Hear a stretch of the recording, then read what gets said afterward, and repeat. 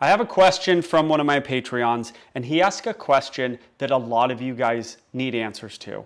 A lot of people contact me about this exact question. And here it is, it's from Sean. He says, I need help with my foster. He's a black-mouthed cur, 95 pounds, 15 months. A lot of you with 7 to 2-year-old dogs experience what I'm going to describe in this question, and I'm going to help you today. You got to watch this whole video. Okay, he has issues of leash reactivity, mouthing, jumping, and independence. He chooses when to listen. I've watched a lot of your videos. I'm using a gentle later. When he sees dogs, he lunges and barks. Okay, that's another story. Leash reactivity, we're not going to answer leash reactivity in a video. That is not how that is answered. So he wants to play, but he looks and sounds mean. Okay, on leash. I correct him, but I'm not sure I'm doing it correctly. His recall isn't good, and I've tried the 100% come method, and he thinks it's a game. He's tried the go get method. Dog thinks it's a game, like your dog thinks it's a game. Okay? He doesn't know when it's time to stop playing. He'll come up to me when I'm watching TV and jump on me, and when I push him down, he'll start mouthing my hands and jump on me. I'll get up and he'll start jumping on me, and I'll put my knee up, and he doesn't stop him. He gets mad and he'll nip at my knees. Okay, so this is your pep talk, you guys. So the first thing I'm going to say is dogs like that, young dogs, jumpy dogs, mouthy dogs, the first thing you need to do is up the exercise. I am not saying to exhaust your dog every day. I would never tell my people to do that because you can't exhaust your dog. You have a life, you have jobs, you have kids. The goal is not to get a dog and exhaust them every day so that they're easy, okay? But you should up your exercise a little bit. They need to run, they need to sprint, they need to smell in fields, they need to play with dogs. They need to walk with you on a leash, calm walking. Okay, so that's the first part. You need to up your exercise. But here's the real point of the video.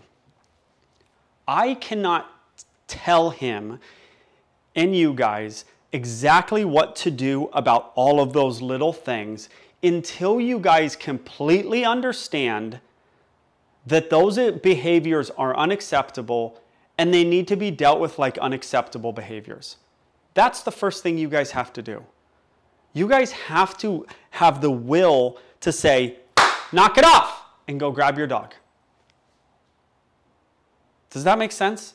You have to have the will. I can tell you what to do for jumping. I can tell you what to do for them coming to you, but I can't help you until you guys have the will to let your dog know that these behaviors are unacceptable behaviors, because they are unacceptable. You have to have that. You have to have the will. Okay? So, now I'm going to get into how to do this. When the dog jumps on you, you knee the dog without showing any attention. When the dog goes back down, they jump up, you knee them again. Maybe you walk into them and displace them.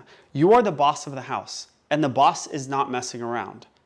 Okay? By the way, if you say, well, my dog will bite me, or if you say, Joel, you shouldn't give this advice because dogs can bite. If your dog will bite you because you tell it to get off the counter and say off and go grab them in not a mean way, which is how you train them not to counter surf, you have bigger problems than you shouldn't be getting your advice from YouTube. If you tell your teenager to go clean his room and he hits you, you have bigger problems, because that's what this is. It's the same thing. Your dog should not be biting you for anything I tell you to do on YouTube, because I'm not telling you to do mean things that a dog should bite you for. You need bigger help if your dog would bite you for these things. Okay? Don't be with me on here.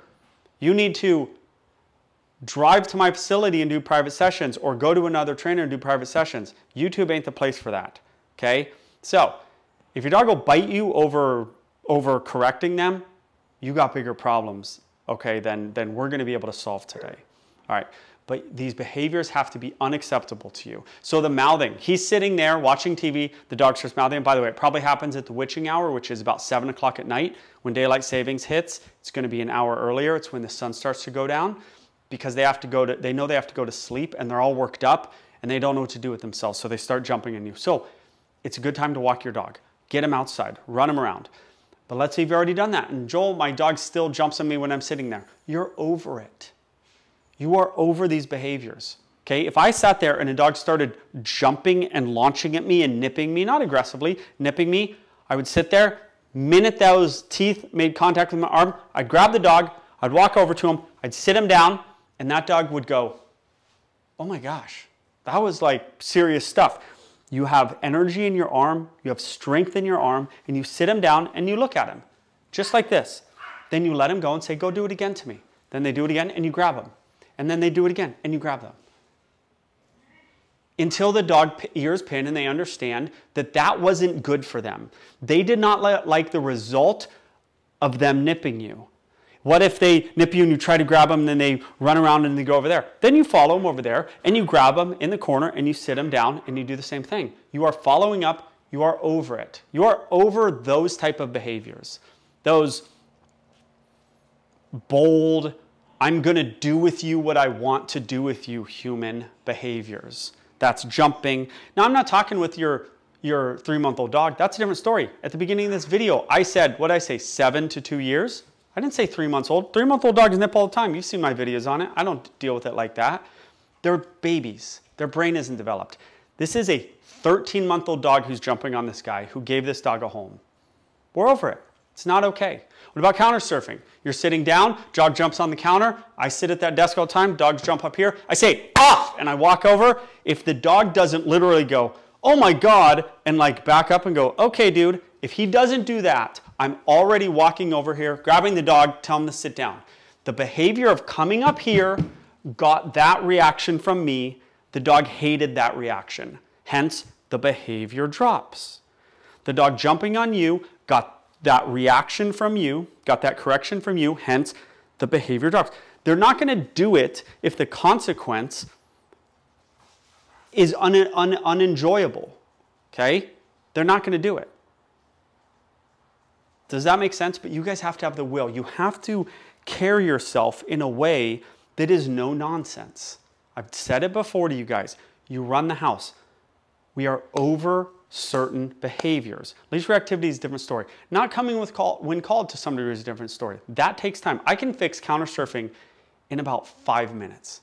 Dogs don't jump and nip me here. They just don't do it.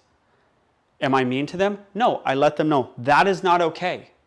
And then that often transfer to other people where they go, well, this other guy might also grab me. It is not mean.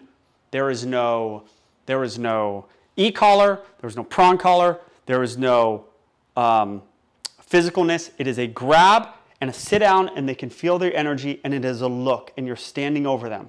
And then there's no petting afterwards. Okay, we're not then going, oh, I love you. You can say you love them all day long, not in the middle of a sort of disciplinary thing. Okay, what else did he say on there? Jumps on him, talked about that. Nips him, I talked about that. Not coming when called. I'm on an acre. I head out after the dog, I grab the dog, I bring him back, and then I let him go again. If they want to come to me, I'll say, I'll give treats if you come to me. They say, nah, I feel like not doing it. Okay, I'm coming to get you. Okay? You have to be over these behaviors. You have to believe these behaviors are unacceptable, and then you can apply the things I'm saying. You can't do it the other way. You can't apply the grab method if you are not fully invested that it's not an okay behavior. That's the cart before the horse. You have to first get in the mindset that you are the boss of the house and that counter surfing, nipping, and jumping is not tolerated in this house. All right? That's my video to you guys. Take this and be the boss. All right?